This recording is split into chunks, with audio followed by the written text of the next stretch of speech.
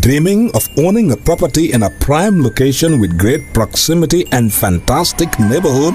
EJ Investments Sanyang Seaview Estate is the best choice you have been waiting for. Our Sanyang Seaview Estate is approximately 15 minutes drive away from the busy hub of Brusubi roundabout and into the heart of nature, where you can have a peaceful and relaxed lifestyle with your family. You can buy a finished 4-bedroom story with 5-year flexible payment plan or a service plot with 2-year payment plan option. With over 300 homes, you will enjoy big tar roads with covered drainage, modern electrification with solar street lights, gated entrance with security post, and a breath-catching experience of our beautiful sea view and lake view. You can own a home today at our Sanyang Seaview Estate. Call us today on 446-4838 or 325-9220. Visit our website on ejinvestments.net. EJ Investments, first in property.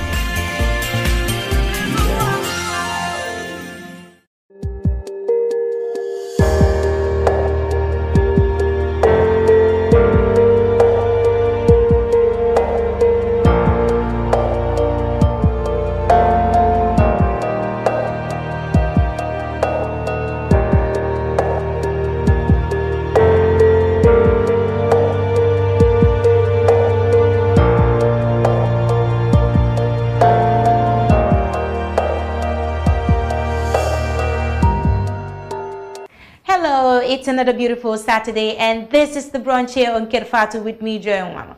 Today is going to be a special edition of the brunch, but before much ado, I'll allow our panelists to introduce themselves. Well, you already know Mr. Lamin Cham. He's from the Standard newspaper, and of course, our very own Mustafa K. Dabo. You're highly welcome to the brunch today. Thank you. Good morning, Joy, and good morning to our viewers across the world. I'm glad to be on the program. Good morning. Yes, we're all glad to be on the program today. So quickly, we'll take Mr. Lamin Cham, who's from the Standard newspaper. He will be taking us through all the events that have been happening, especially those that are most trending over the week. Mr. Lamin Cham, what do you have for us? In the newspapers, of course. All right, we will start with the inauguration of a new vice president. They start in just about 2.5 years, if you like, of the Barrow administration, and the tough statements delivered by Barrow, which is seen by many as, as for the first time, his comments on the sacking of former Vice President Dabo and his own former political godfather. We will go back to the Dons Hotel, as we always do every week, to look at the latest testimonies at the TRRC. That's another topic we will have. Now, what a seemingly brewing controversy emerged within the week also when State House communication officials announced, that is informally, that journalists wishing to be accredited to State House will now have to go through a background check by the State Intelligence Services, formerly notoriously known as NIA. We will bring you updates and reactions of journalists, perhaps comments about that. And then I think when it comes to politics, we will look at what the political parties or politicians, individuals have been saying since the week. That's plus much more, if time allows, we will talk on the newspaper review. Thank you very much, Mustafa. What would you be discussing on the subsequent time on Fatou website? On our website, we will be discussing, key among other issues, the various testimonies, that a summary of various testimonies that have come before the commission. Of course, the reaction to, as Mr. Cham said, we've carried the reactions of International Federation of Journalists to the request from State House to get journalists to be screened. There is also a report indicating that 6 out of 10, every 10 Gambian desires to leave the country, immigrate. We would look at that and many other issues if time permits. Thank you very much. Mr. Cham, you had mentioned earlier that you would be discussing about the Barrow speech. Tell us more. It was quite interesting seeing that Barrow have come out boldly to say he would not be taking any, he will not take anything for granted. He would make sure that whoever is serving the Gambia serve the Gambia with utmost good faith. What do you make of this? Yes, I think it is for the first time that the president has come out to talk about the sackings, latest sackings, and he admitted, of course, that it was a difficult decision for him to part with his political godfather Davo and the other colleagues in the UDP with whom he worked very closely, who probably might have contributed in his political career, and of course, in some cases, some might argue facilitated his presidency. Now, he admitted in his speech that it was a tough decision he had to make. He also said, well, he thought that, you cannot be in cabinet. Dreaming of owning a property in a prime location with great proximity and fantastic neighborhood?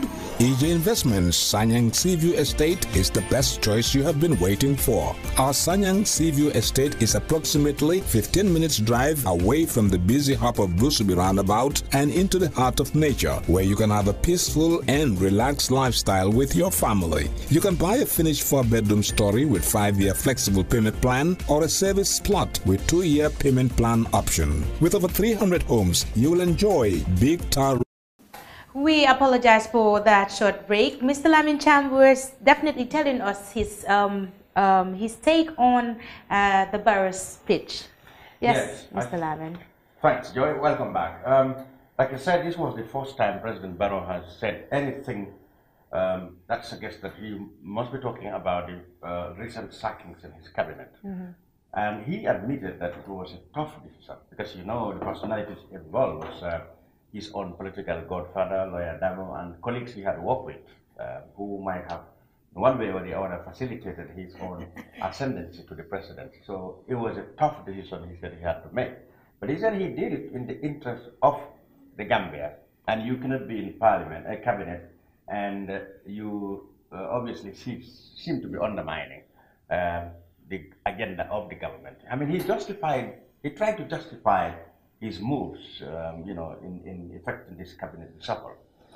And, well, it left a lot of, it sparked a lot of debate because people who are apparently UDP supporters said, well, the president was wrong. I mean, his agenda was political. That is why he could not be on the same place with Davo and others. If his agenda had always remained national interest, and because Mr. Davo had been quoted many times that his supporters and every Gambian should follow the national interest. But then perhaps, according to the critics of Barrow, he probably he had mixed his political agenda with the NDP and other agendas in the government, and that is why he was not on the same plate with Davo and others. That's what the critics of Barrow, apparently UDP supporters, are saying.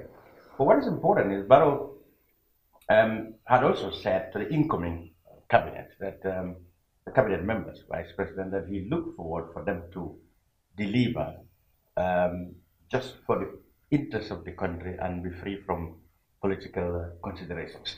But again, his critics said he himself must start from himself by freeing himself from all political maneuverings if he really want to get his team to concentrate purely on national matters. What do you think of that? Well, this is a very difficult statement to analyze in the sense that it's politically charged, and depending on which side of the divide you sit, you see it from a different vantage point. Now, when the president speaks, he was speaking from his own side, seeing others who intend to take his position. He remember, this is a guy who claims, who analogizes his status as some guy who had hunted a lion, killed a lion, and cannot therefore give that lion's meat to someone else. That's the analogy he used to interpret his current situation. So, judging from his standpoint, he has won a trophy, and he cannot hand over that trophy to a second party. And from that perspective, you would see that anybody who seemed to have political ambition that could take that trophy from him is seen to be, for want of a better word, an enemy, a political adversary, if you like. So if you judge it from that perspective, yes. But if you look at it from the side of the others as well, Hussein Dabo was a political leader, even after at the time of the appointment of his appointment is a political leader. So naturally, you expect him to be leading his political party still, and his political party has an agenda to form the next government. So naturally, it's normal that you expect him to be involved in partisan affairs. And if you look at it again on the other side, Barrow's statement that patriotism is actually being loyal to the commander-in-chief. That's in order. That's true. But then again, loyal to the state? Or no, yeah, because the state and the commander-in-chief are supposed to be the same. Yeah. It's the agenda of the state that's supposed to be the agenda of the commander-in-chief. Yeah. But this is not always the case. Exactly. Now, when the commander-in-chief's agenda becomes something else, then it becomes an obligation to betray the commander-in-chief or to not follow the commander-in-chief. Because in that case, following the commander-in-chief is treason.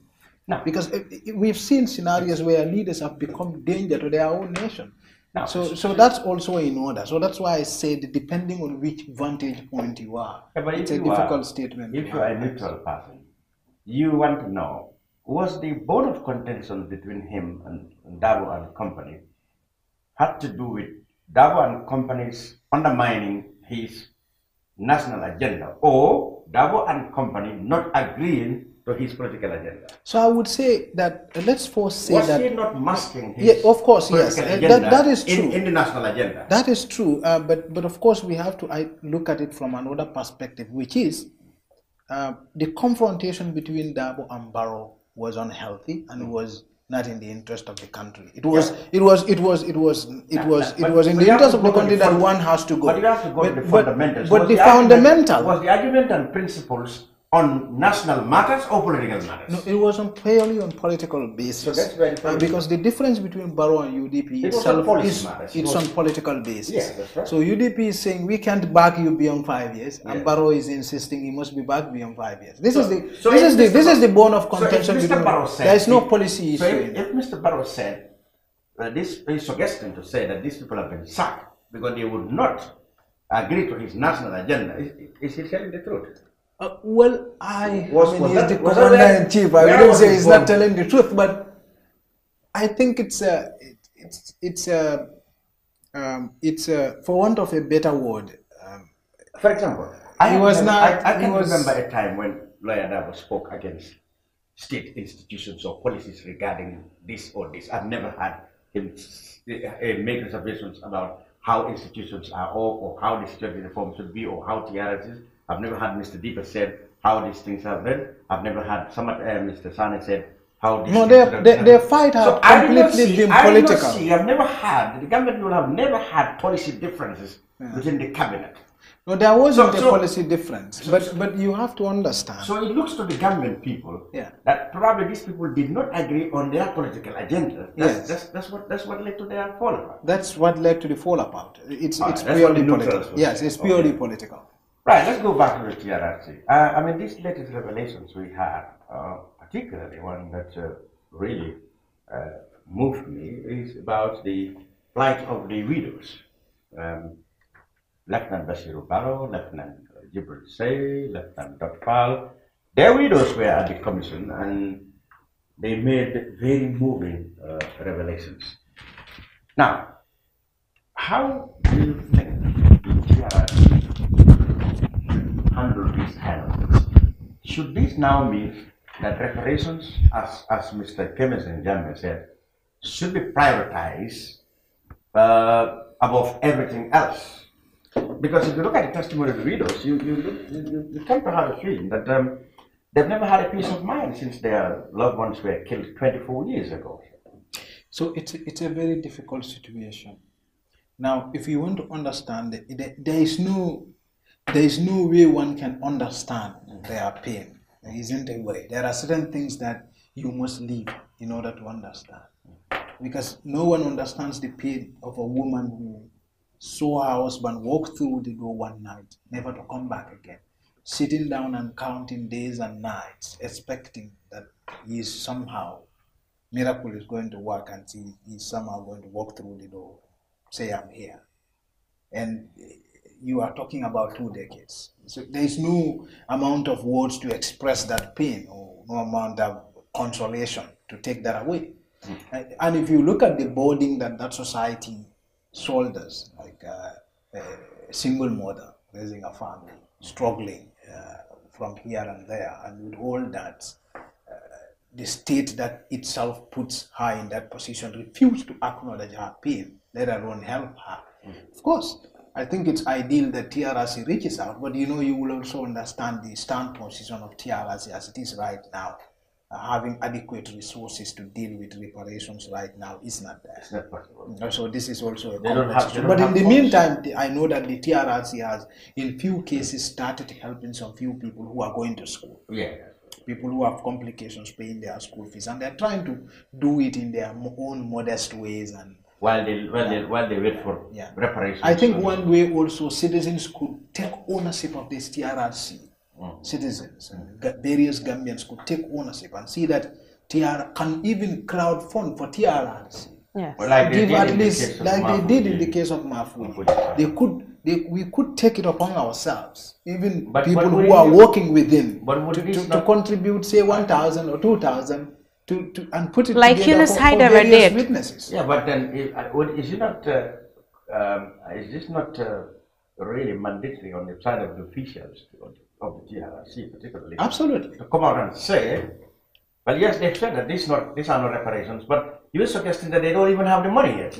The money is not there for TRRC. So what happened to all the money we have been hearing that the UN gave to transitional justice? Well, that will be split between you have to understand the TRRC process is so expensive, and money goes to different aspects. And TRRC, what we see, TRRC is just a tip of an iceberg. What we see is people talking. Yeah. But what happened behind the scenes is just too much. Programs, etc. You want to have outreach programs, you want to have reconciliation meetings, you want to have investigation teams on every places. You have how many employees does the investigation team alone has? The salary in itself is too much. So there are a lot of works that. If you are saying that you are doing this on behalf of people to arrive at justice and conclusion, and then those people are sitting waiting while a lot of money has been spent on getting to where final results will be, then people will do ironies. So you would see. Why don't you deal as chemists? Oh no. So you would see. But you must establish something. Yeah. So you will see that even the establishment of the truth, it's in some way a reparation, because these people, like I said, they've lived with the pain. They've never rest. They've had a restless life for 2 decades. You don't know who killed your husband, how he died, what were his last words, where is he buried? You don't know. Yeah. You have no idea. You live with that pain for 2 decades. In fact, at some point you began to have conflicting stories. Like in the case of Lieutenant Basiru Barrow, the 2 leaders who come, they have at some point conflicting stories. Some people come and tell them that Mr. Barrow did not die. And they had to go on, so if you have that kind of case and you have TRRC helping you to establish that in fact he died. And that these are his last words. I even remember someone saying when Basiru Barrow was approached, Mr. Lieutenant, Ensa Mendy said when Basiru Barrow was approached, he said, La ilaha illallah Muhammad Rasulullah. At least the wife could go to bed knowing that these were perhaps the last words of my husband. In fact, the case of Basiru and Dotfal were largely publicized, were known, because the junta themselves admitted that some soldiers lost their life, and in the immediate aftermath, it became clear. But the manner in which they died, the manner was not known. But then the likes of, say, Kamara, Fafanyang and all the rest, those ones remain in mystery until people started leaking them on internet, and then yes, you are right. The TRRC testimonies come to confirm them. Yeah, absolutely. So that was something else. But then you could see from there, the November 11 case to the 1995 June case, the last 2 witnesses were talking about how they're trying to draw a scenario that's similar to the narrative of Kanye. You know, they said they were drawn away from their regular postings at the Yankuba tourist compound. Sent on a wild good case. A wild good case, a fake assignment, so that they would not know what, they seem to be suggesting, so that they wouldn't know what transpired in Yankuba's place. How credible, or what sort of beef do you think, if there's any, they've given to canister? So you know, I mean, two people testified. They have conflicts in their narrations. The first one is Mr. Amadou Jangam, who was the commander of the guards at that place, testified that Mr. Esa Mendy was not with them on the patrol. There were three. Mr. Esa Mendy said he was with them on the patrol. And the team was larger than that. They had differences. But where they all agreed is that the guards at Yakuba's house were actually sent on that wild goose case, while this incident happened. So it was only after information came out that this particular incident happened that the pieces of the puzzle began falling. Began falling before them. And then, did they put together that this must have been the reason why we were sent out of combat. Because remember, Mr. Jangam says when they even came back, Yankuba who sent them on a mission as crucial as people full of guns, with boats full of guns landing shore in Gambia at a time of the transition, that would have sent some like terror in the heart of the junta. So what they didn't even ask them what the mission went, how the mission went, what happened, why they came back. They came back and they asked to return again. Remember, Jangam said when they came back, they found Edward at Yakuba's house smoking with mud all over his shoes and with a wet shirt, and he asked them to go back. So apparently, what we saw was that they were at ease with themselves. That suggests that at least, I mean, if they were at ease with themselves, and yet there is a boat full of guns landing ashore with enemy combatants. I mean, the irony is just, you would have Sunday. It's unacceptably. But what does this do to the testimony of some accounts that Yankuba actually panicked and tried to stop the execution? At his house. Some narratives said that Yankuba might have been present, but he was trying to stop Edward and Peter from executing. Well, now actually, these guards were supposed to say that he actually knew the fake assignment. Look, the thing is, whether Yakuba panicked or not, if proven the way narrations are going, he is accessory to murder.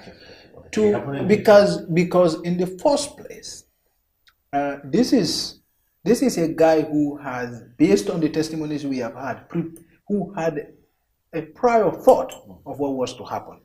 Because you knew that your house will be used, you moved your wife and family. Exactly. You moved the security guards. Yes. It's premeditated. So you prepare the ground for the murder to happen. So you cannot come to claim that so the murder if TRRC testimonies are anything to go by. So let's see what the TRRC will come out. I mean, on the November 11, they seem to still have not exhausted anything. Because Yakuba is mentioned adversely, and obviously by TRRC Act he will be served. Edward will be served. Yes. We understand that others will be served. So what kind of testimony would you expect from Yakuba, Edward, if they are supposed to appear? Sana Savali, for example, if they are supposed to appear either by it's going to be a complex one, isn't it? Because if you look at it, would he come and acknowledge that he did it? Well, when he would be confronted by the council or the commission that there have been a lot of testimonies who said you did it, how would they go? And also the patterns in the narratives. Yeah. I mean, when you because what every commission member may come and lie, but at least anybody who follows, all of us that follows every testimony before the commission, and you see a pattern, and you gather an understanding that at least everybody comes with a piece of the puzzle. So the witnesses may lie, but at least the picture is still at least yes. When you put all some foul play happened in Kurang. Absolutely. And when you do that, you can't seem to exonerate Yakuba. Yeah. So clearly, I doubt if he will come and deny complete knowledge. It will be difficult. But he can come and give a story that seems to absorb him. Such as colleague tried to do. Yes. But it would be ridiculous to come and say, I don't know anything about it. That wouldn't even sound logical. Now, moving on, you had this Gambia hit, what was it called? The corruption allegations that have been recently published. Organized crime in the Guardian, etc., which now suggests that perhaps Gambia stole almost $1 billion. $1 billion. And when we talk about $1 billion in Gambian times, what do we mean? We mean about... we are simply talking about the GDP of the country. Absolutely. Yes, so to speak. Yeah. And they've broken this, these findings into sections. One dealing with how petroleum money was used, one these alleged, aides, businessmen were pictured there, they were named with accomplices. And the other one, how he obtained an aeroplane through the funds of the Gambian pensioners. All this were highlighted in one big story. You know, how do you react to this? Though for me it may not sound new, but it's really revealing. Well, it's not new. We know it's not new. We know that these are information that were before the TRRC. And judging by Jambe's own lifestyle, you knew that this guy could not simply have been limited to his own salary and the per diems he gets and the benefits he gets. We know how much a president is paid. In the Gambia, at the time of Jambe, a president is paid $175,000. What this report actually explain in detail, just as your commissioners are attempting to do, how these monies were siphoned, the various crafty means, you know, and the various people he used. The various people he used and this thing. It's kind of show a very intelligent person who was able to manipulate institutions and people to get his will. Well, all thieves are intelligent. It takes a special kind of intelligence to do what Jambe did here. But also, Jambe was also some guy who is taken for granted. This is a guy who appeared on the scene, and people who were supposed to confront and stop him thought he was a fool. This is a guy who is from grade 9, 29 years old. He has no idea what he's doing. Like they are doing to many others. You cannot appoint someone, make him the most powerful man in the country, give him all the resources he needs, give him all the state machinery, and then come to think that he is a fool. He looks at you as you are a fool. And in fact, you are the fool. Yeah, absolutely. Because you are the one who don't really know what you are doing. So this is a guy who was taken for granted. You know? But everybody knew, he was in charge of the state. We knew social security and all that. We knew Jambe takes interest in every atom that drops in this country. And he was in charge. And he made sure he got control of everything. Yeah.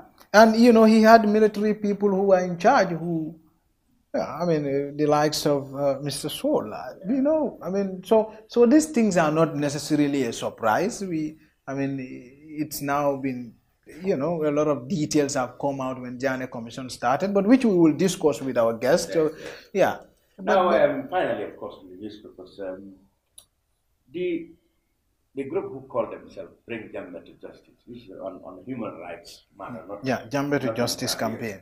Recently, one group of them, that was Trial International, who conducted that very interesting investigations into one particular case, the deaths of West African nationals in the country. I've come to say that now, more than ever before, there is a possibility that prosecuting Gambia will be realistic because, much importantly, both the Ghanaian and Gambian governments have now strongly pledged that they are ready to go and open press investigations, especially this particularly Ghanaian one, and now with things, with the TRRC also coming, the picture is now clearer that many people will hit the call to prosecute him. So basically, that drove her to conclude that perhaps now there is ever more realistic hope and reality that prosecutions can be brought against Jammeh. Did you? Do you think this possibility is still far-fetched? Even though No, I she think it's necessary. that Jammeh has been protected by the president of Victoria. Yeah, I think it's necessary. I've always hold the view, because there is always a soft landing. I've always hold the view that for Gambia as it is right now, with the resources it has, the political will that is increasingly but slowly dazing away. We could rely on only international goodwill, to prosecute Jammeh, and that is this case. That's the opportunity this case offers. Yes, that is the So, with the Ghanaian behind this case, Ghana is almost next to the regional superpower, Nigeria. They have the resources. They have the courts to pursue this. So with Ghana in this fight, it's likelihood that there is a likelihood that it's going to be a success. The report seems to suggest now, more than before, that the Gambia government seems to be willing now. You are doubting whether the political will be there now. Well, you know, Gambia is in a very shoddy political terrain right now, and you don't know. Politicians are weird animals. They go into alliances that sometimes mere mortals or normal people don't understand. So I don't talk for politicians. But are you suggesting that Mr. Barrow will now change or soften his stance when it comes to prosecution or backing or supporting moves? Obviously, I know initiated by international community to prosecute them. You think Mr. Barrow will be unwilling to do that now? Because he's perhaps thinking of making political allies, not wanting to hurt anybody. When NIA was being painted, Mr. Barrow knew. Yes. So you're suggesting that Mr. Barrow can even soften his stance on possible prosecution of Jammeh because he wants allies now. He's thinking of re-election, so he doesn't want to hurt anybody. That's about it. Is that not going to be a serious gamble? Well, I don't know. You know, the thing is, I've come to appreciate that you just don't discard things that are the likelihood of things because you don't find them sensible. So you suggesting that you may not find this logical, but you cannot necessarily say someone else cannot do it. All right, okay. Now, that's about it in the newspaper review. I think we will have more of this and the Fatou. Thank you very much. Now it's time for Mr. Mustafaki Dabo to tell us what he has on the Fatou website. Okay, thank you very much. I think I would start with this is something that had come up. Cham was actually going to speak about it briefly because I'm not sure it was in newspapers, but I mean, as journalists, this is a discussion that had been among us. Right.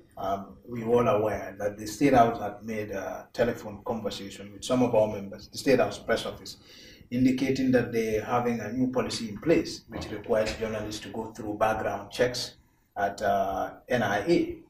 Well, they call it SIS. Yeah, no. It's still NIA. That's what the law says. So this has caused a lot of controversy. In fact, the International Federation of Journalists has put out a press release yesterday. And what did they say? And they said that they are because the GPU had put out a media alert to respectfully ask journalists not to comply with this pending an engagement with the State House. And I know there is going to be an emergency general meeting by all journalists, the GPU members, the GPU complex at 4:30 today to discuss the issue. While that is there, the GPU had the International Federation of Journalists has issued a press release to say that they stand with the GPU in this. In fact, it was almost illogical to ask journalists to go and do these background checks. They seem to be not in line with the view at State House, because the view at State House is that this is necessary for security checks. Someone told me, this is off the record though, but it offers us an understanding. Someone told me that this is necessary because the securities at State House are not, most of them are not even Gambian. The security situation is not that normal. But what is strange though, perhaps I don't know what you think of that, is that those of us who have applied for State House accreditation are actually State House accredited correspondents before it expires. Yeah. So I mean, what the new policy seeks to serve, and well, that is where the bone of contention is. The authorities at State House, communication department, or whoever their advice came from, justifying this move to say, okay, this is international standard everywhere. Some people accredited to State House would have to have some background check to assess their suitability in terms of security. More importantly, they will stress on security. But what I have observed, and what most people start is that, okay, unless the GPU and this communication staff of the president meet and see exactly what they require people to do, then it is obviously safe to say that perhaps this may be an attempt to exclude people or journalists whom they perceive to be critical, to block them from accessing State House. Perhaps let me pick your mind on this too. I mean, when Barrow came to power, I've had this argument time and time again, and myself I've heard some of it. When Barrow came to power, one of the things he promised press freedom. He did not just promise, he delivered press freedom. Of course, there are people who say, oh no, but it's Gambians who change it. But of course, he can also influence things in some other ways. Gambia was here and he did it. And that to his credit. But what we have seen since the beginning, since the end of 2018 and the beginning of 2019, the press conference at State House, which was regularly, monthly, which was weekly, was taken to 2 weekly, bi-weekly, and then was taken to 1 month, and then stopped. And now stopped. Ministry of Communication, the same thing, stopped. And the various ministries, the kind of engagements they had been having with the media, stopped. So all the writings are on the wall, and now they appear to be frustrating. And they knew, from my own analysis, there are media houses that will go for this. Exactly. They just get their own desirable journalists. Exactly. So that's what I'm saying. To attend their press conference. That's my take. That's why analysts believe that it is not so much because of security reasons, but an attempt to exclude journalists who might have critical minds and might ask the questions that will inconvenience the president. Perhaps these are the people they want to keep away by going through this process, so that they will pick the ones they think are really manipulatable, that is, so that they can. So the whole thing, in my view, is that the GPU, because in the first place, I'm not happy with the manner the thing was in fact communicated. I thought it would come with an official policy statement, but then this thing was just thrown at the GPU's chat or WhatsApp group, and then said, well, okay, if you guys receive telephone calls from the SIS, don't be surprised.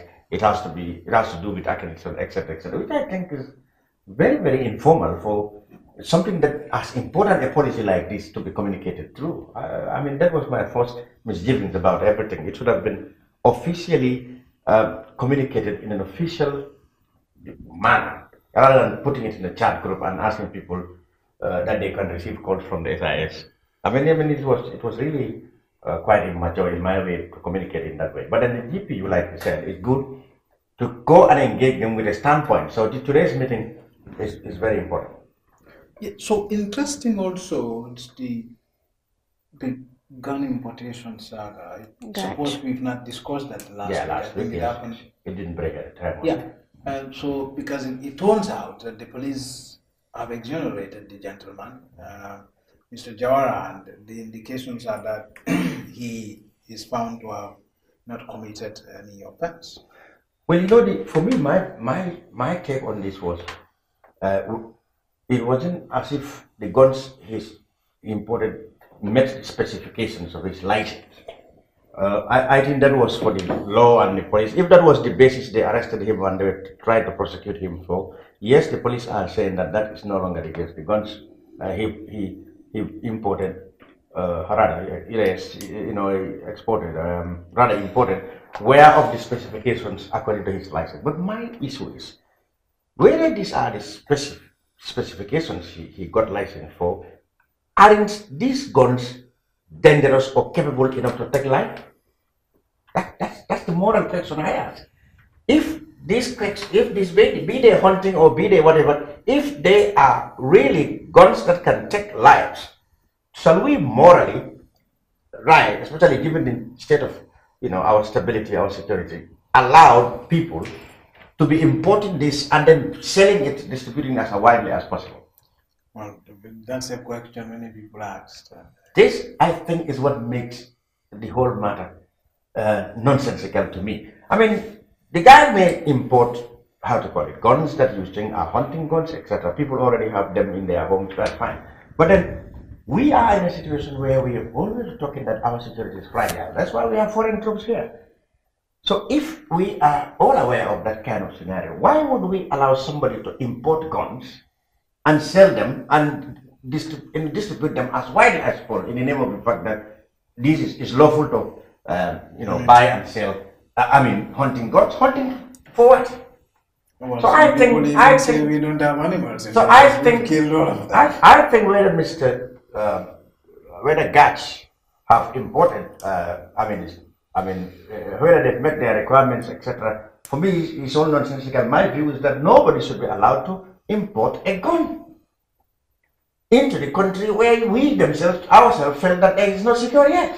So it's, for me, it doesn't make any sense that the police should come out with this statement and say, okay, for the purpose of law, yes, if the crime that he's been accused of was to import something unlawful, fine, I can understand.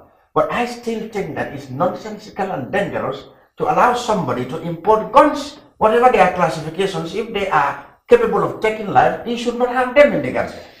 Okay, that's so we'll move on to the final one. I hope we have the time to do that. We've always talked about migration here in this program, and there are times in time out when stats would come out to indicate how many Gambians have gone to Europe, how many Gambians have gone to other countries, but particularly Europe, and how many are facing the potentials of deportation. So, this Afrobarometer report that just all of a sudden comes out last week, indicating that actually we have a bit of a problem because 6 out of every 10 Gambians wants to actually leave the country, like desires to leave the country for other countries. It's interesting though, it's saying, it doesn't necessarily say to Europe, but it says must even in fact to African countries, fellow African And it also does try to specify the reason for that. Absolutely. And in fact, it says also, perhaps we have a bigger problem. And this has been corroborated by doing the business. Yeah. It says that, in fact, most of these people are our educated class who likes to immigrate. Yes. So, and doing the business index World Bank report, this says that, of course, Gambia can attract foreign talents, but it cannot keep our own. Okay. It seems to be in line. No, what is told me, I know for sure that there's a burning desire, Gambia, especially among the youth, to go. Naturally, anyone born, including you, to England. Never, but I have. Unlike you and me, I've been to many places, but I never had or developed intention to stay permanently or for a longer time in UK or wherever I went to. But I'm telling you that anyone born from the late 90s right down here, or perhaps even a little earlier, have been born with the mentality that the only way to succeed in life here as fast as I would like is to leave the country. No matter how prospective. And then come back later, perhaps. Yes, they come back later. Okay, everybody wants to come back later. That one is true. They always want to come back. But they don't want to be sent back. Exactly. They want to be sent back before they are intending to travel. So, intending to return. So, I believe this is now a big obsession for people who were born, you know, in the late 80s up to now. Everyone is born with the mentality that the only way to really make it in life is to go to Europe and later come back. So no matter how prospective, you know, we have seen musicians who could have made a lot of money here if they had stayed here. But they felt that things are slow here. They went to Europe and somehow had to leave their professions and went to do something else and became something else. So this is a mentality, and I think the Afrobarometer is right in such a way that majority of the people, especially youths, actually don't want to be told that there can be prospects here for them to make it in life. They don't want to hear it. What they want to do is jump on the plane, go to Europe, whatever they find there, fine, it's their fate. Doesn't it present a bigger challenge? I mean, Gambia can only be developed by Gambians. Exactly, and if you look at the proportion, the population to the proportion of those who are going, you find out that for a small community like ours, I mean, it's tragic that the majority of us want to go away, at least for some time, and come back. Well, the gap, the absence, the time they will spend away, and of course their absence here would mean that the country will really suffer in terms of development, and, you know, and in terms of whatever you call it, until they return. But then of course the mentality at the back of the mind, when I return, there will be more story buildings, there will be flashy cars, so it's what well, remittances is $20 billion, so don't forget that. So thank you very much. Thank you very much. Just to tell youths like me that, look, we can make it in Gambia. I've schooled in Gambia, I've done everything in Gambia, and today I have no regret. Let's just start appreciating what we have as Gambians, because nobody would leave their countries to come and invest in our country and make our country a safer heaven that we would want. Now to one of my favorite segments, that is the entrepreneur. Every week we, of course, profile a Gambian who has set up a business for economic growth and employment creation. In this edition, we meet two young entrepreneurs. They go by the name Hatim Jai and Fatou Bajan. They both own and manage Jollof Bites. They offer catering services for all types of events and also have an outlet at the University of the Gambia. Let's take a look.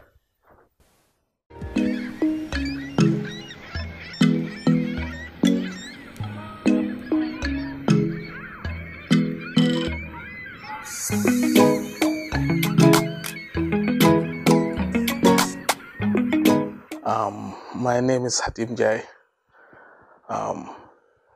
I am the co-owner of Jollof Bites. My name is Fatou Bajan, the co-owner of Jollof Bites restaurant and catering business. Good. The business, we started it 2 years back. So, like, she's a good cook, and friends and family used to order things from her. So we wanted to make it more formal. So we formed a partnership business, and we named it Jollof Bites. So we were doing catering service for the families, like naming ceremonies and weddings. But afterwards, we started getting orders from workshops, seminars, and conferences. So we decided to register the business with the GRA, and we already have a license from the Food and Safety Authority. So that's how we started. For me, it's like a passion. Cooking is a passion for me. It's something that comes out naturally in me, and it's something that I really love. And I said, why not put my passion into working and then start my my own business? And he was also willing to like start the business, and that's how Jollof Bites came to be, and that's how it started.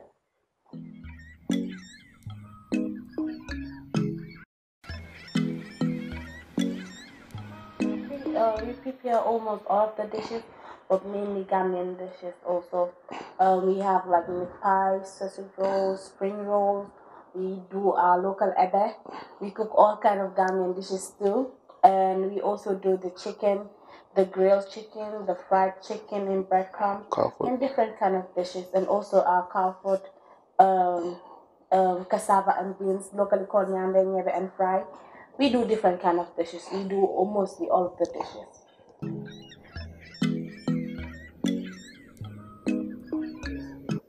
I guess mainly financial challenges, because maybe sometimes when we have a large order, we have to buy the materials and ingredients to cater for a large event. So we have financial challenges sometimes, but I guess we are managing.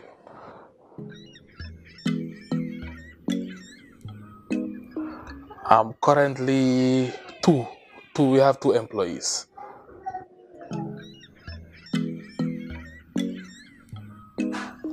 Currently our clients are, because we currently have one adult at the university, so our clients are mostly students, people working, the working class, students, and we also have these corporate bodies coming in to order for their seminars and workshops and different kind of stuff. We're open to everyone though, different age, the age and different generations. Like we're open to everybody.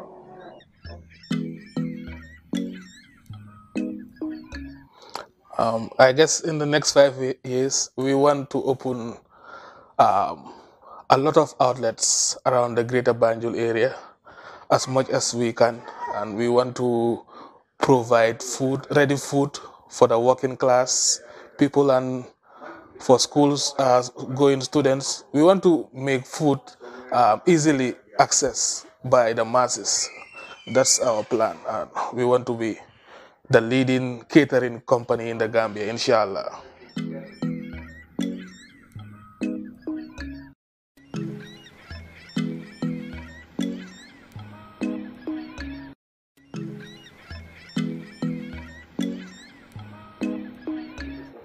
The name of the business is Jollof Bites. Jollof as in Senegambia and bites as in bits and pieces of food That you eat and that you get eat. the feeling of eating. Yeah. It's something that life brings life to you when you eat.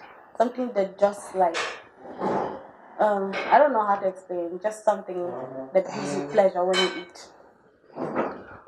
Currently, we have an outlet at the University of the Gambia Law School campus next to GRTS. Yeah, that's where we're located at the moment. Telephone numbers 394-6256 and 311-4708. 394-6256 and 311-4708.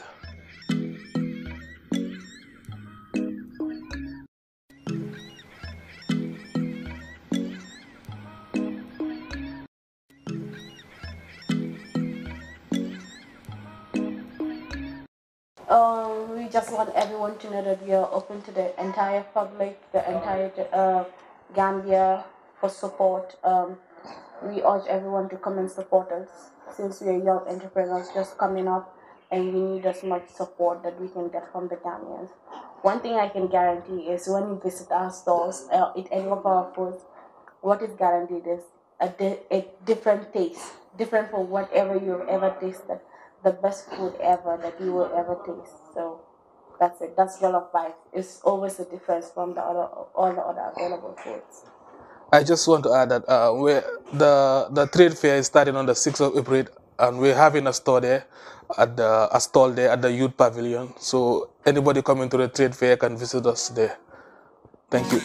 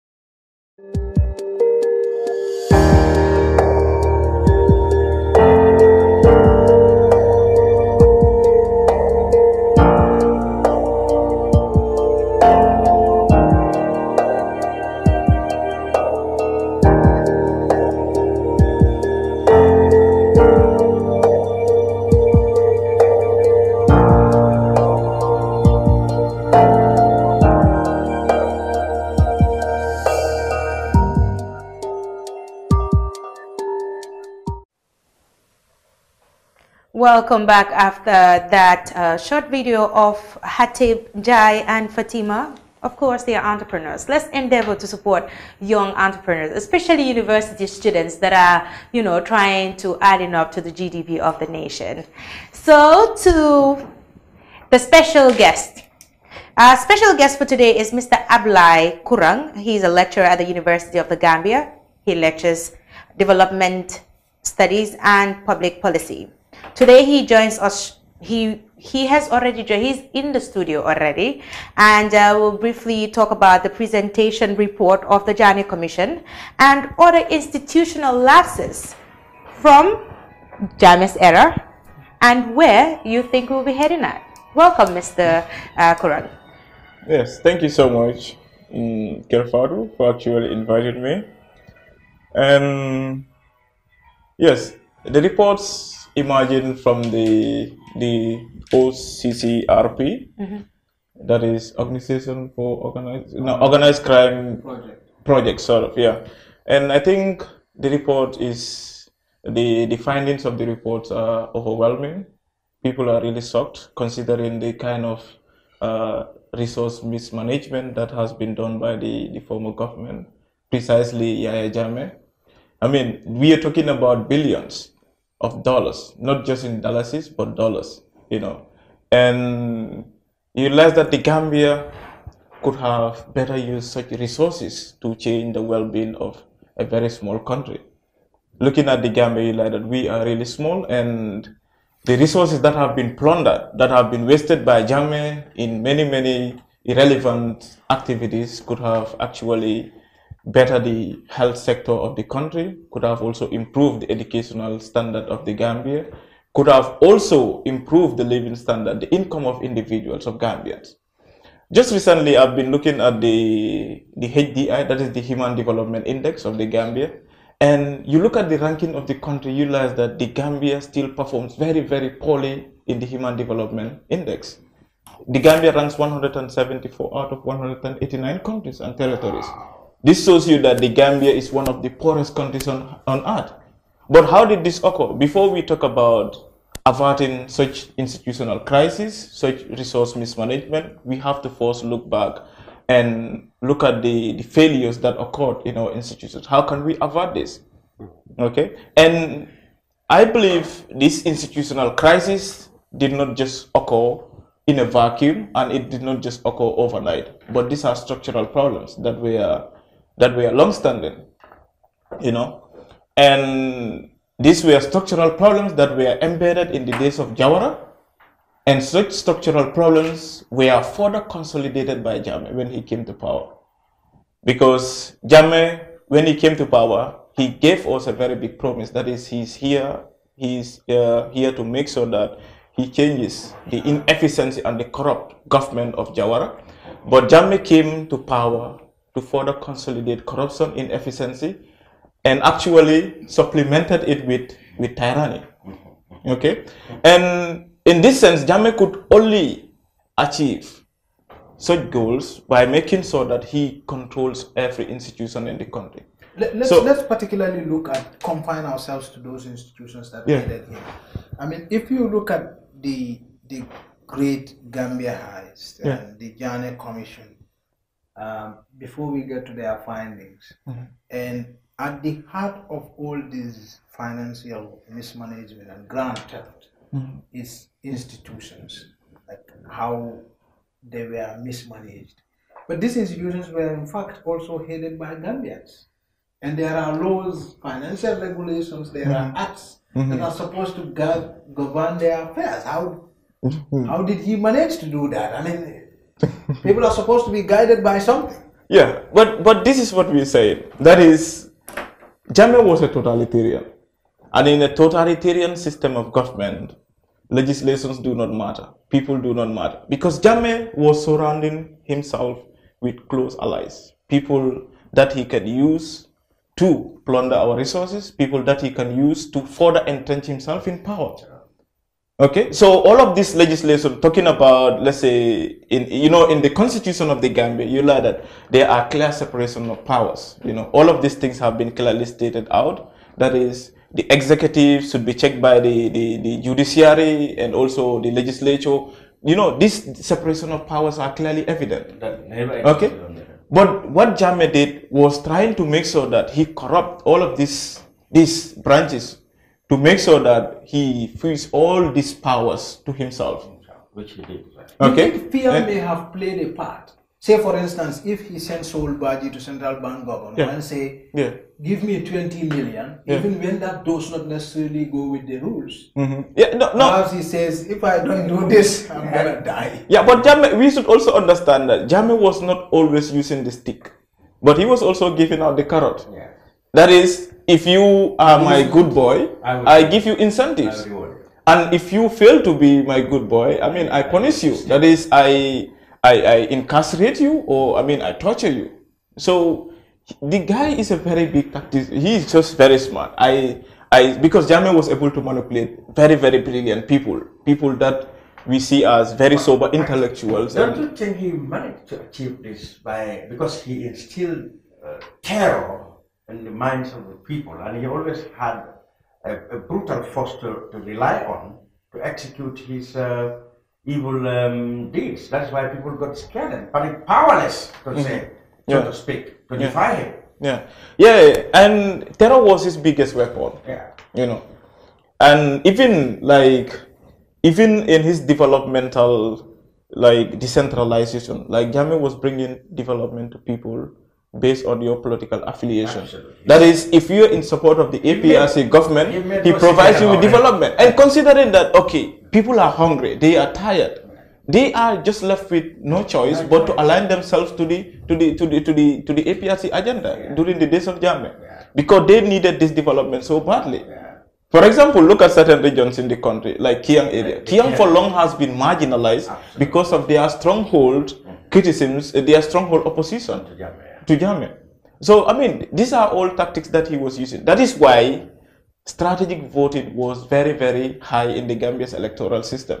Strategic voting in the sense that people knew that if they do not vote for APRC, he's going to deny them of incentives, development incentives.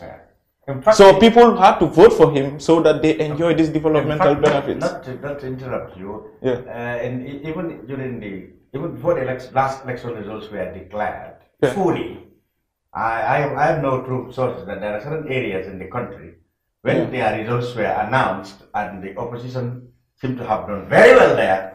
Local authorities actually began to panic. And we are finished. Little did they know that after overall Jammeh wouldn't be a problem anymore. So you are right in that way. He will look at the totality of the votes and look at the areas where he scored most and say, you people want development. Perhaps let's also look at the social psyche of the Gambian person, like our understanding of power and our submission, natural tendency to submit to power. Is there also a problem? Like my father, for instance, would tell me, "Alkato nyele," But I think so. You know, I mean. But it all has to do with our level of political awareness. Because in a society whereby there is low political awareness, and political awareness can only come through critical education. Not just education, but critical education. That is what is going to give people a broader perspective and critical, part on how to engage in politics. And this has been a problem in the Gambia. So you talk to the ordinary Gambian, you know, the way they exercise their political right is quite interesting, you know. But in a society whereby education is very, very strong, critical education is strong, you learn that people tend to align themselves to political parties based on the policies and programs that they sell to them.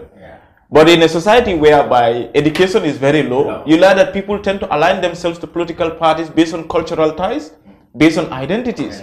So, I do not actually blame the ordinary Gambians for certain things, but it's our responsibility as intellectuals and also for the government to build strong institutions that would enhance the awareness, the critical awareness of Gambians.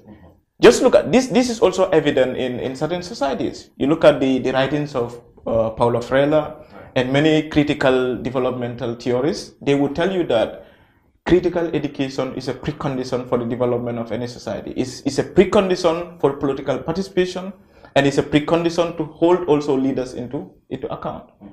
But do you think, was there ever a leadership that can inspire in the Gambia this kind of education? Yes.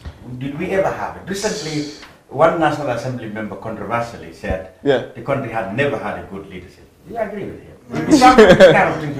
I think the Gambia has really been unfortunate over the years. Like, to be very blunt about it, like, we have been very unfortunate over the years, because we had Jawara for 30 years, and Jawara was not repressive, like, he was not brutal, but Jawara was unable to tackle these two very prominent crisis during his era, that is corruption and inefficiency in our public institutions. And Jammeh came to power also, Gambians thinking that, okay, now Jammeh is going to salvage us. He's going to give us the good life that we have been yearning for. Jammeh was also unable. He further even entrenched corruption and inefficiency in our public institutions, because Jammeh's appointment basically was on clientele, patronage-based clientelism. That is, making so that he appoint individuals based on their alignment to the APRC party, and also based on the relationship that they have, and further went on to add repression on it. So I can say over the years we have been very unfortunate since the dawn of colonialism. Now, giving all this into consideration, one would have thought that Mr. Barrow, who succeeded these two governments, about which you have misgivings, Mr. Barrow would have the ample opportunity to rectify all these things and inspire the country to have all these virtues in place. How has he performed in this direction for you? Okay, and this is a very interesting question, and I think it's timely. You know, Gambians, we are really optimistic. That is what led to the removal of Jammeh. For I personally, I have never been this actively involved in politics until December 2016. That is when I felt that, okay, it's time. And many young people also got involved in politics because they felt that actually they are tired and their destiny is really dark. So they needed this change, you know. But I can say Barrow, you know, the coalition made some promises, and Barrow also made some promises, that is to build the building blocks of democracy. That is to establish these commissions, that is the Janneh Commission, the Truth and Reconciliation Commission, the Constitutional Review Commission. Okay, but these commissions have been established. I mean, they are working, you know. But it's one thing also having these commissions working, but whether the recommendations coming from the commission are going to be actually adhered to. That's where we come in. And also, whether Barrow is going to be different from Jammeh and Jawara in terms of inefficiency and in tackling corruption. Because I haven't seen also significant changes in our institutional structures. Because it's still the same bureaucracy, the same red tape. And in any institution where bureaucracy is deeply entrenched, that institution is likely to be very corrupt. Because people want services to be, and I haven't seen just remarkable changes that would give me the confidence that the Gambia is making substantive progress. Because you look at the Gambia, since the 1990s, like our income hasn't changed. It has been more or less static. You look at the HDI report. The income of Gambians has barely changed. You talk to many Gambians, they will tell you that, okay, now we are getting more dollars. But it's not about the amount of dollars you're getting at the end of the month, but it's based on the purchasing power parity. You look at the education, though there is increased enrollment in primary, secondary, and even in tertiary education, gender parity also, substantive progress has been made in that sense. But we're talking about quality and relevant education. It's not about the quantity of people that we're having in our schools. But to what extent is our education, the quality is there, and how relevant is it to our local development needs? Because we are not just getting the knowledge to be intellectuals independently of the society, but our knowledge should be applicable with regards to solving our development challenges. And also the health sector, I mean, the life expectancy of the Gambians. I mean, the life expectancy of Gambians is 61 years. That is really bad, you know. So I mean, the health sector is really not. I mean, developing. The summit of you think you have not seen tangible, very clear indicators that Mr. Barrow's regime could actually have inspired the country to achieve all these things we missed out in Mr. Jawara and Mr. Jammeh's time. Yes, yeah. I haven't definitely seen any clear indicator. Yeah, you mentioned the Commission of Inquiries. That's where we are coming to. The Jammeh Commission have just submitted their report. Yeah. And according to the Minister of Justice, who touched surface of it, that Mr. Jammeh particularly have been discovered to have stolen a lot of money. In his words, financial delinquents of the delinquency of the former president. Megalomaniac, actually. Yeah, megalomaniac, he said. Now, you mentioned something very important because, and even despite the fact that the president has said the Ministry of Justice should quickly review this so that necessary action should be taken. You want to say that even with that assurance, you think the president will not have the political will to implement whatever recommendations are? Do you think he will gamble, ignore these recommendations, just because he wants political power? He wants to run for office and he doesn't want to hurt any side, he wants an alliance, because that's what the critics said he might end up doing. You think he will go that way? Yeah, I think this would also remind me of the argument that is technicality versus politics. Because, I mean, Gambia, likewise many African countries, we do not have problems with regards to technical papers, but implementing them, moving them to action. And the recommendations, I'm pretty sure they are quite powerful recommendations that would also strengthen the institutions of the Gambia. But you learn that politics, the way we do politics in Africa can be quite unhealthy. It clouds our judgments, you know. And our leaders can be so much focused on entrenching themselves in power, you know. And with all indications, Barrow is moving towards that direction. Because just with the establishment of the Barrow Youth Movement, that has really, I mean, it shocked me as an intellectual, because I was expecting Barrow to be totally different from Jammeh. But with the Barrow, what is the sole purpose of the Barrow Youth Movement? Well, to be fair with them, they said it's not a movement. They said it's Barrow for national development. Oh my God! Then the moment it should not. Oh my! I mean, we should just be serious about these things. We should be serious about our development, and let's just leave politics out of it. You know, we need those leaders that are developmental, that put the nation ahead of the personal interest.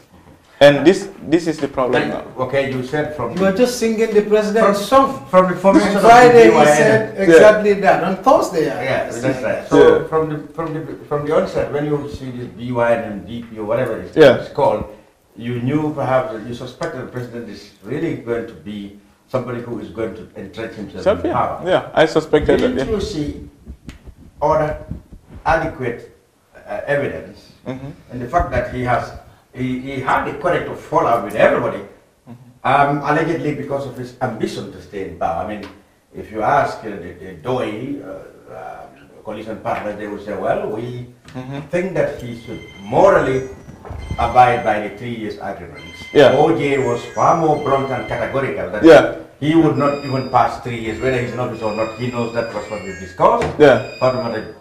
Tambaja once said that it was 3 years that they agreed, even though she would like them to go back. Dabo and others, the UDP, who actually initially sympathized in the 5 years. 5 years. Don't seem to have appetite. Don't seem to have appetite for to stay on that distance. And allegedly they fell out because he said they were undermining his national agenda, but they said that national agenda is masqueraded with politics.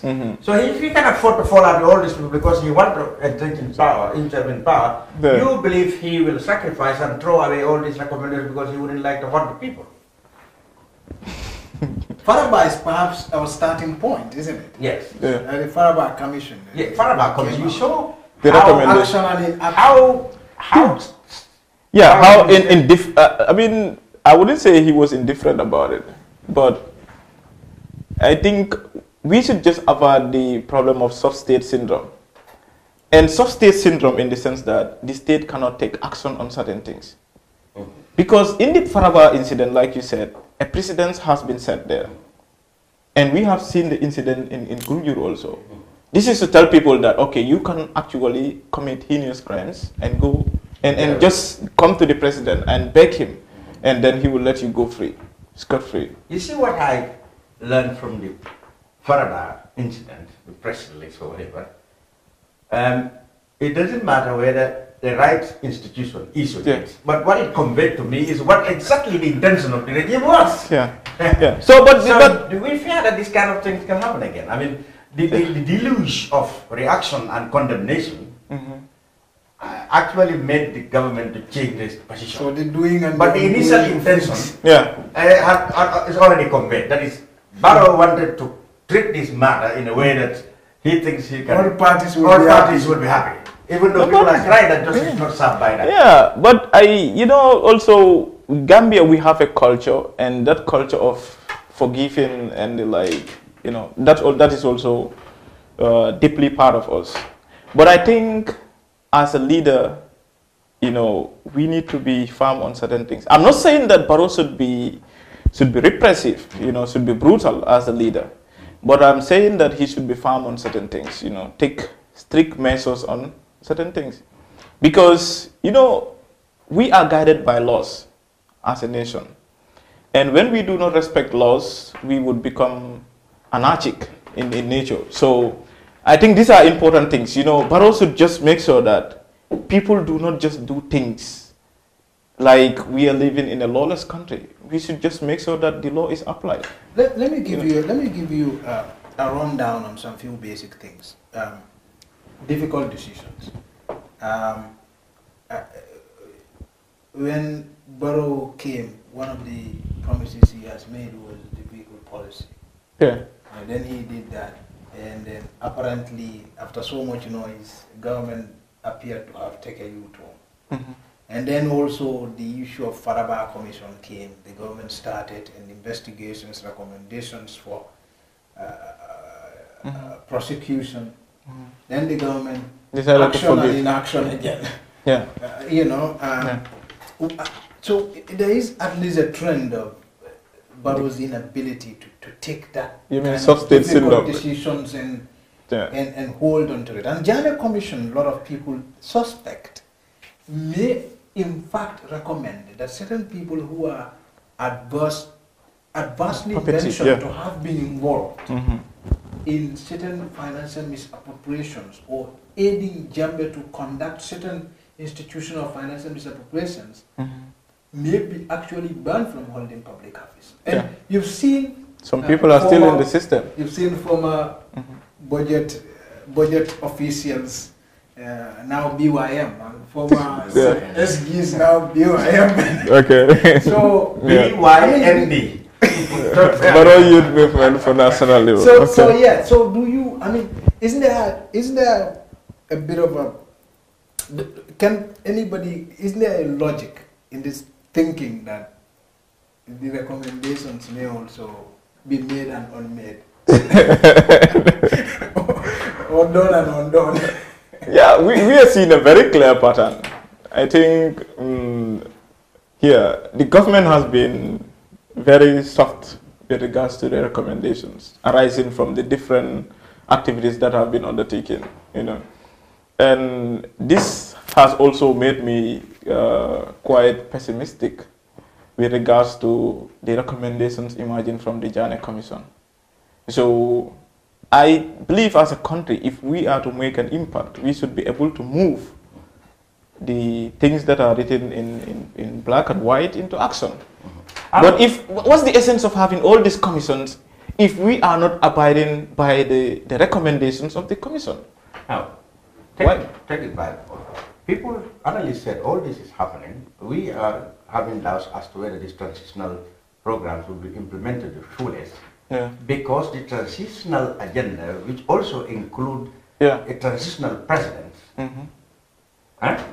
is now being thrown away. That is why, for example, to put it just in simple terms, if Mr. Barrow had not develop political ambitions and only confine himself to be a transitional president who come out to do reforms. Yeah. Which probably nobody will doubt. Yeah. Nobody will doubt whether he will his intentions. Yeah, actually. So yeah, that's the kind of picture. I think that's also where the problem began, because, you know, like politicians would always look for ways to justify their stay in power, and Barrow in this sense was justifying his stay based on the constitution.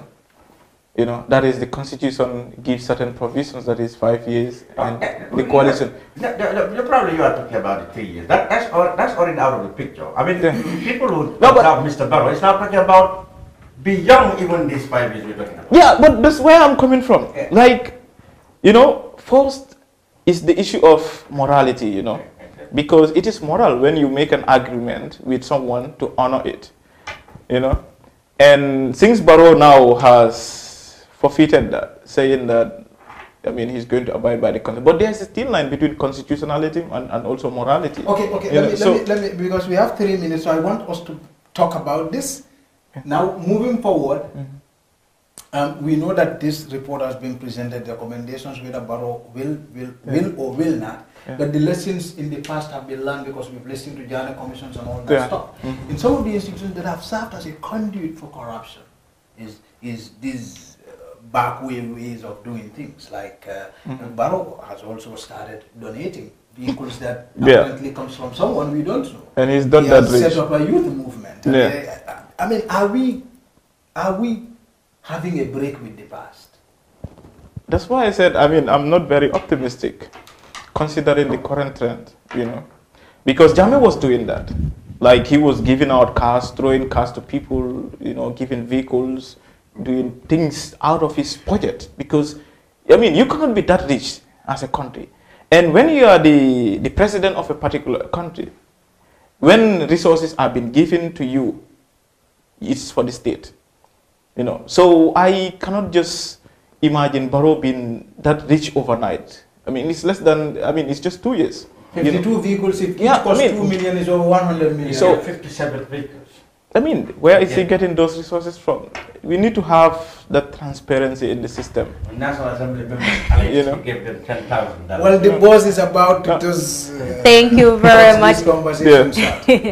It's been wonderful having you, Mr. Abdoulie Kurang, on the show, and you've definitely exhibited that you are an intellectual, and this is what we expect from an intellectual, especially you educating most of our youngsters in the University of the Gambia. But before we take a leave of you, we want you to tell us, say your last words or your recommendation to the government, having discoursed from the post-Jammeh era to where we're at right now. Yeah.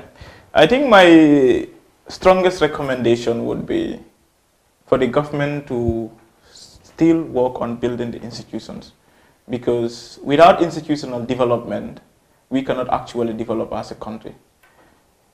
Let's say if the tax collecting institutions are not strong, taxes are going to leak out into the pockets of few individuals in the country. If our institutions are still not strong, the resources that we get from foreign aid and so on are going to leak into the pockets of few individuals, or they are going to be misappropriately used. So we need to have strong institutions. And in this sense, we cannot also build these strong institutions overnight, but we can start the work now, you know. The government can start by making sure that he appoints the right people I mean, let's just forgo the politics. Let's look beyond the politics. Let's appoint people based on their competence, based on their credentials. I mean, this is how we can have the institutional capacity that we need for our national development. And also, let's look back. Let's also try to look ahead. That is the sustainability part of it. Let's try to invest in our education.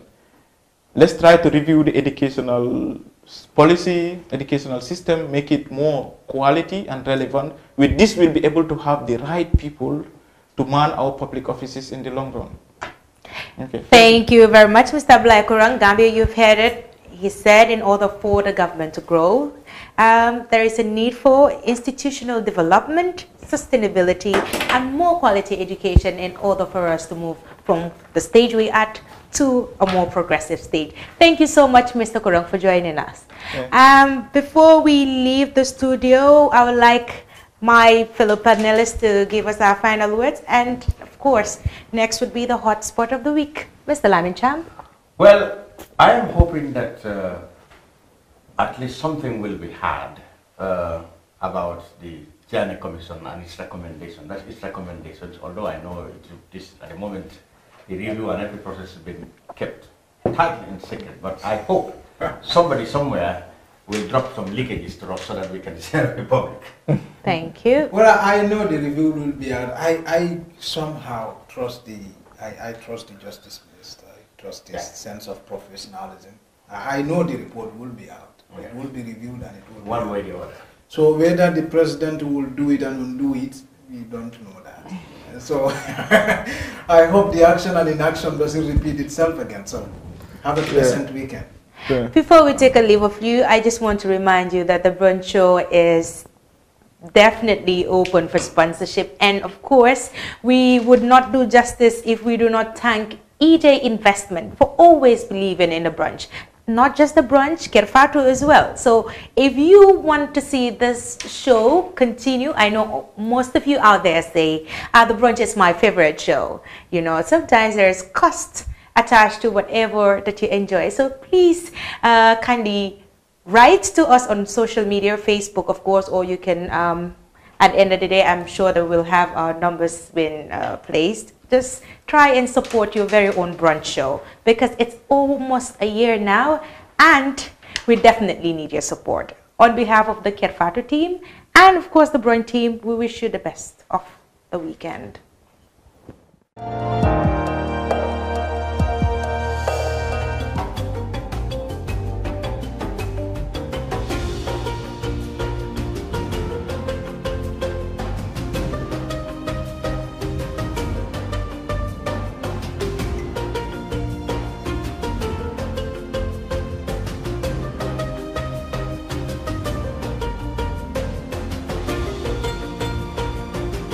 My name is Farmer Sanya.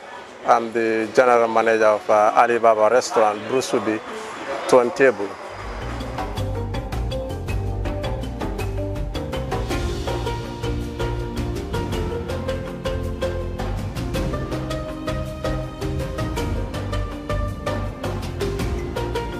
The service we have here, we do serve breakfast, lunch, and dinner. Yeah. If people who want to have their breakfast here, we do serve breakfast and we do serve English breakfast. We have English breakfast, we have continental breakfast. And we serve lunch and dinner. Yeah. Okay, our menu, we have different food items. We have Gambian local dish, special ones, and we have European dish also in the menu. So it's left to the customer when you come to the restaurant. If you no need to request the menu, I have my waiters and the waitress been ready for the customers here. So when you arrive any type of food you request for, we will make it for you, and we always been ready here.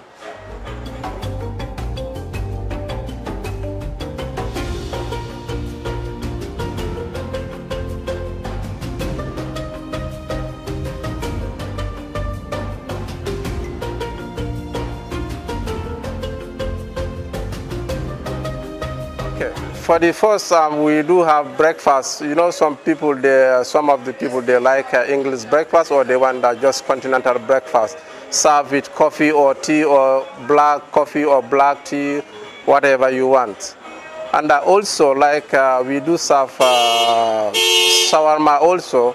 Some of people, they want like quick food, like the one we already make is already there, like shawarma. And we meat pie, and we do serve stuffed meat pie also.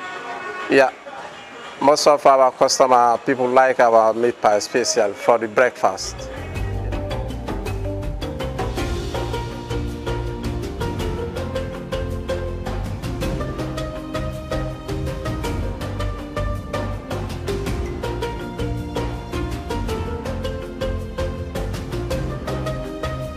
Our menu is a very nice menu. The selection of our menu is very beautiful because some of the guests, when they come here, when they see our menu, they will say, oh, okay, I went to other place, but your menu is more selective than their menu. What you have in your menu is very nice, and to be honest with you. So especially like our shawarma, people like our shawarma too much. And our meat pie also, people like our meat pie, especially like the stuffed meat pie. What we stuff in, like we normally stuff beef, shrimp, chicken, yeah. And normal meat pie has the one with only, we will put only minced meat there. Because the size of meat pie, anyway, is very good. People like it. Yeah, and we are selling it for very reasonable prices. Yeah, normally we don't go out for the catering, but we do have birthday party here. Like if people want to do your birthday here, we always do it. 20 people or 25 people, up to 50 people. Yeah, we do cater for the birthday party also.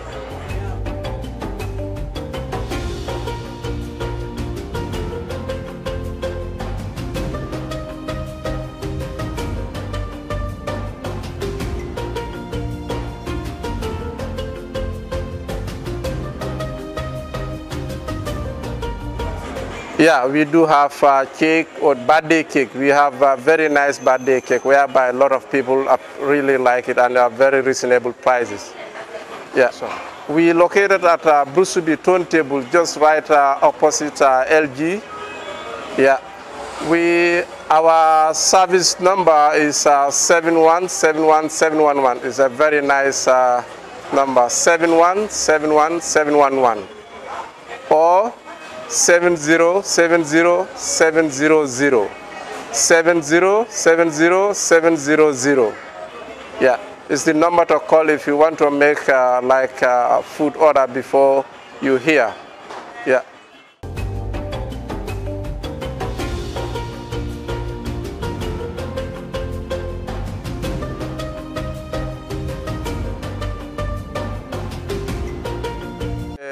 I will first of all thank our customer, our regular customer always been here.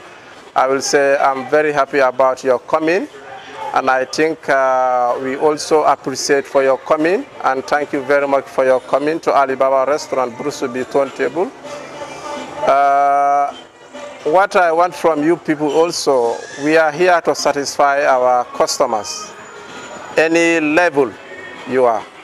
So we are only here, anything bother you in the restaurant, as far as we are in Alibaba Restaurant, anything bother you, please, you're welcome at any time. You can come over and explain to us, and we will do our best to solve your problem. That's why we are here. Yeah. Alibaba Restaurant is the hottest restaurant in town so far. Alibaba Restaurant in Turntable is the hottest restaurant in town.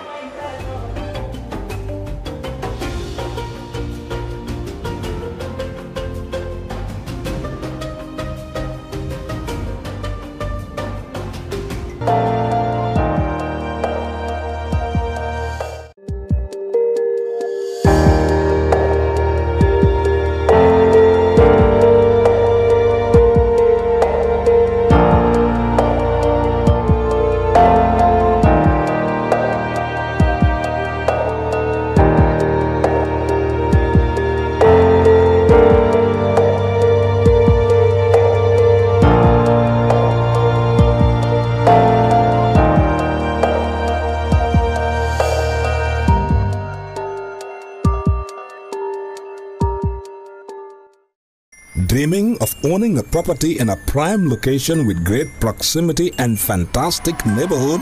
EJ Investments Sanyang Seaview Estate is the best choice you have been waiting for. Our Sanyang Seaview Estate is approximately 15 minutes drive away from the busy hub of Brusubi roundabout and into the heart of nature, where you can have a peaceful and relaxed lifestyle with your family. You can buy a finished 4-bedroom story with 5-year flexible payment plan, or a service plot with 2-year payment plan one option. With over 300 homes, you will enjoy big tar roads with covered drainage, modern electrification with solar street lights, gated entrance with security post, and a breath-catching experience of our beautiful sea view and lake view. You can own a home today at our Sanyang Sea View Estate. Call us today on 446-4838 or 325-9220. Visit our website on ejinvestments.net.